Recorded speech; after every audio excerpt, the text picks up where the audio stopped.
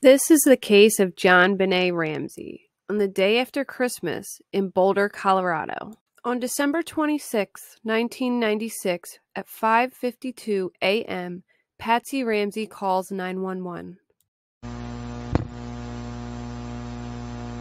911 emergency. Police. What's going on? By 515th Street. What's going on there, ma'am? We have a kidnapping. Hurry, please. Explain to me what's going on, okay? There's a note left and our daughter's gone. A note was left and your daughter is Yes. gone? How old is your daughter? 6 years old. She's blind. 6 years old. How long ago was this? I don't know. I just found the note. And my daughter's Does it say who took her? What? Does it say who took her? I don't know. There's a ransom note here. It's a ransom note? It says SBTC. Victory.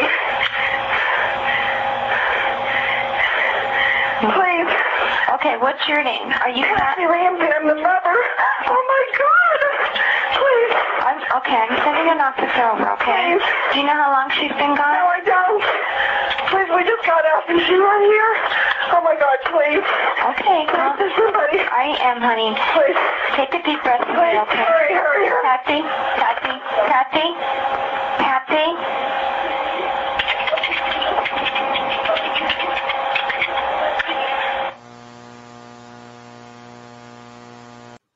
Her daughter, Jon Benet, is missing from their home. She realized this after finding a ransom note. The ransom note read, "Mr. Ramsey, listen carefully. We are a group of individuals who represent a small foreign faction. We respect your business, but not the country that it serves. At this time, we have your daughter in our possession.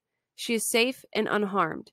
If you want her to see 1997, you must follow the instructions of the letter. You withdraw $118,000 from your account. It will be in $100 bills and the remaining $18,000 in $20 bills. Make sure that you bring an adequate size attaché to the bank. When you get home, you will put the money in a brown paper bag. I will call you between 8 and 10 a.m. tomorrow to instruct you on delivery. The delivery will be exhausting, so I advise you to be rested. If we monitor you getting the money early, we might call you early to arrange an earlier delivery of the money and hence an earlier delivery pickup of your daughter. Any deviation of my instructions will result in the immediate execution of your daughter. You will also be denied her remains for proper burial. The two gentlemen watching over your daughter do not particularly like you, so I advise you not to provoke them. Speaking to anyone about your situation, such as police, FBI, etc., will result in your daughter being beheaded. If we catch you talking to a stray dog, she dies. If you alert bank authorities, she dies. If the money is in any way marked or tampered with, she dies. You will be scanned for electronic devices, and if any are found, she dies. You can try to deceive us, but be warned that we are familiar with law enforcement countermeasures and tactics. You stand a 99% chance of killing your daughter if you try to outsmart us. Follow our instructions and you stand a 100% chance of getting her back. You and your family are under constant scrutiny as well as the authorities. Don't try to grow a brain, John. You are not the only fat cat around, so don't think that killing will be difficult. Don't underestimate us, John. Use that good southern common sense of yours. It is up to you now, John. Victory, SBTC. Two police officers arrive on the scene within 3 minutes of the 911 call. Officers search the home, but one officer stops at a locked cellar door with a wood latch. He says he was looking for a spot that an intruder could exit, and it wouldn't have been there because the latch on the outside of the door. More law enforcement and family that was called begin to arrive, and police inspect Jon Benet's room for clues because they believe at this time that she was kidnapped. Only Jon Benet's room was closed off to prevent contamination, and as family began to arrive and console the Ramseys, they walked throughout the house and they started to clean and wipe surfaces in the kitchen, destroying most of the evidence left behind as they anxiously awaited the kidnappers' next instructions. While waiting, Detective Linda Arndt instructs Jon Ramsey and a friend to search the home again to see if anything seemed amiss. They first began their search in the basement and they checked behind the latch door when they immediately found Jon Benet. Jon Benet was found bludgeoned to death in this room. Her mouth was covered with duct tape. A nylon cord was found around her wrists and neck, and her torso was covered by a white blanket. Jon picked up the child's body and took it upstairs. When Jon Benet was moved, the crime scene was further contaminated and critical forensic evidence was disturbed for the returning forensics team.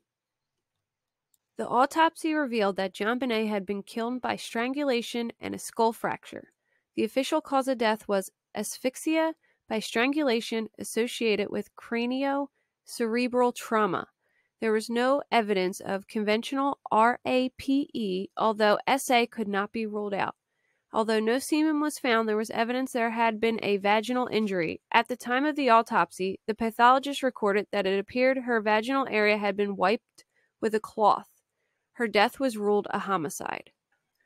A garrote that was made from a length of nylon cord and the broken handle of a paintbrush was tied around Jon Benet's neck and had apparently been used to strangle her.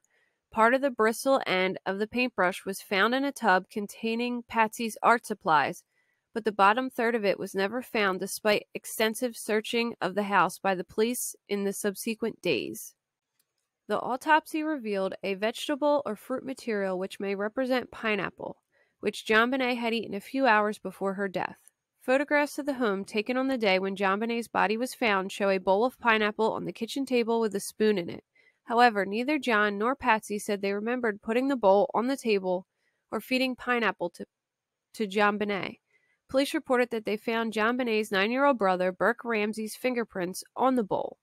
The Ramseys always said that Burke slept through the entire night until he was awakened several hours after the police arrived.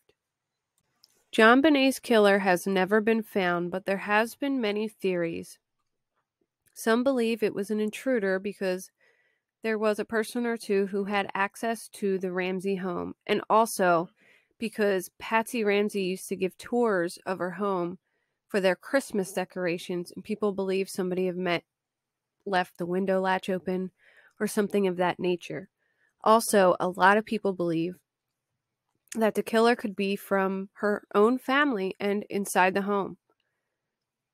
The ransom note contained the specific amount that they asked for was, I believe, the amount of Jon Ramsey's Christmas bonus. There was also some movie quotes that he liked that were in the ransom note and other things of that nature.